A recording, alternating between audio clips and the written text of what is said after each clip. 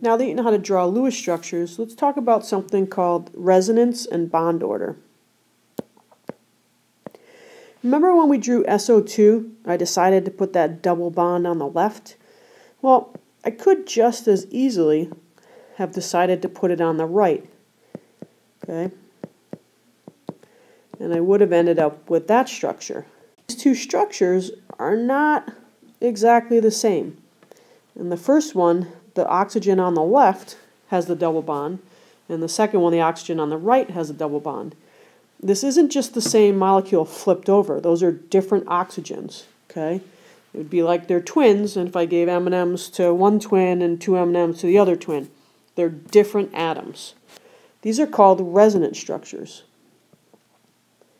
So this is when I move double bonds to different places to give me structures that are equally likely, correct, proper.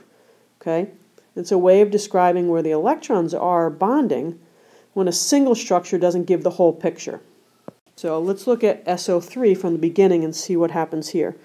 So first thing I do is count valence electrons, and I come up with 24. So we'll start by assuming that sulfur's in the middle, which it is. Okay, I draw my single bonds, and I give everybody 8. Okay, and if I take the time to count those, I find out that I have 26 electrons. So remember, 2 extra means I need a double bond. So remember, don't try to fix that structure, start over. I can put that double bond on the left. I can put that double bond on the right. Or I can put that double bond on the bottom. There's 3 different O's that could get those. And then I go through and I give everybody 8 electrons.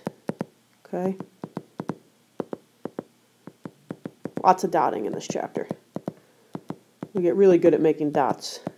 It's not much of a life skill, but, you know, whatever. So this has 3 resonance structures. They're equally correct. Okay? And in real life, what happens is this extra pair of electrons, you know, in the double bond here, okay, it spends about 1/3 of the time on the left, about 1/3 of the time on the right, and about 1/3 of the time it's on the bottom. So the real structure is kind of an average of those 3. So in real life, it's really an average of the 3 resonance structures. So we're going to come up with something to describe that called bond order. We're going to look at these structures, including another one. I'm going to go ahead and add carbon dioxide here at the bottom. Okay, and we're going to look at where the electrons are. And what sort of the bond order just refers to, is it single bonds, double bonds, triple bonds, somewhere in between. Okay, so this first one, if you notice, it's all single bonds. Okay, another way of saying all single bonds is to say that the bond order is 1.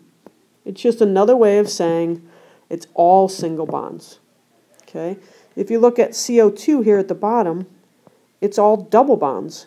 Another way of saying it's all double bonds is to say the bond order is 2.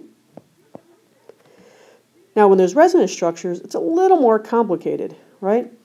For the SO2, there's a double bond on the left and a single bond on the right. Well, what's the average of 1 and 2? 1.5. So its bond order is 1.5. Okay? For SO3, we've got a double and 2 single. Now, I'm not sure if it's clear to you that the average of that is 1 1/3. So here's a little trick that will get you the answer if you have a little trouble with the math in your head. First thing you do is you say there's a total of 4 lines. Okay? Right? I've got 4 lines here. And it's divided amongst 3 places. So 4/3 or 1 1/3. So the bond order of SO3 is 1 1/3. We don't write it as 4/3, we write it as 1 1/3. Why? I don't know, that's just the way we do it. A couple more practice ones, just so we get good at drawing Lewis structures and resonance structures. And general rule is you only have to draw resonance structures if I tell you to. Okay, other than that, you can just draw one of them. So this polyatomic ion nitrate has 24 electrons. So let's assume the nitrogen is in the middle, which it is. So we assume all single bonds and we give everybody 8. And if I count, I've got 26.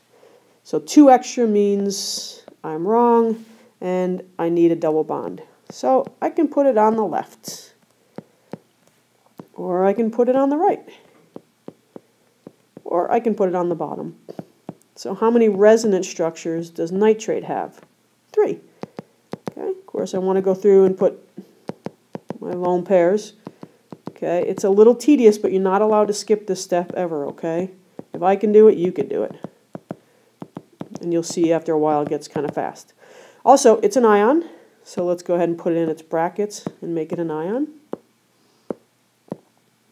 So 3 resonance structures, and what's its bond order? Well, pick one of them to look at. I've got 1, 2, 3, 4 lines in 3 places, so its bond order is 1 1/3. Nitrite, 5 and 12 and 1 is 18 electrons. Okay, we'll put nitrogen in the middle, give everybody 8, and when I count, I've got 20. So 2 extra means a double bond. I can put it on the left, or I can put it on the right. Okay, so how many resonance structures? 2 resonance structures. Give everybody an octet. So again, it's an ion, make it an ion. Try not to forget this step. 2 resonance structures, and the bond order is, what's the average of 2 and 1? All right, a double bond and a single bond, the average of that is 1 1/2. And again, you can use that trick, a total of 3 lines in 2 places, 1 1/2. So nitrate had a bond order of 1 1/3, and nitrite had a bond order of 1 1/2. Well, 1 1/2 is bigger than 1 1/3, right? That means this has more electrons in it.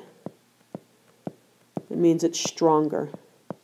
So the bonds in nitrite are stronger than the bonds in nitrate. So bond order just gives us an idea of how strong the bonds are.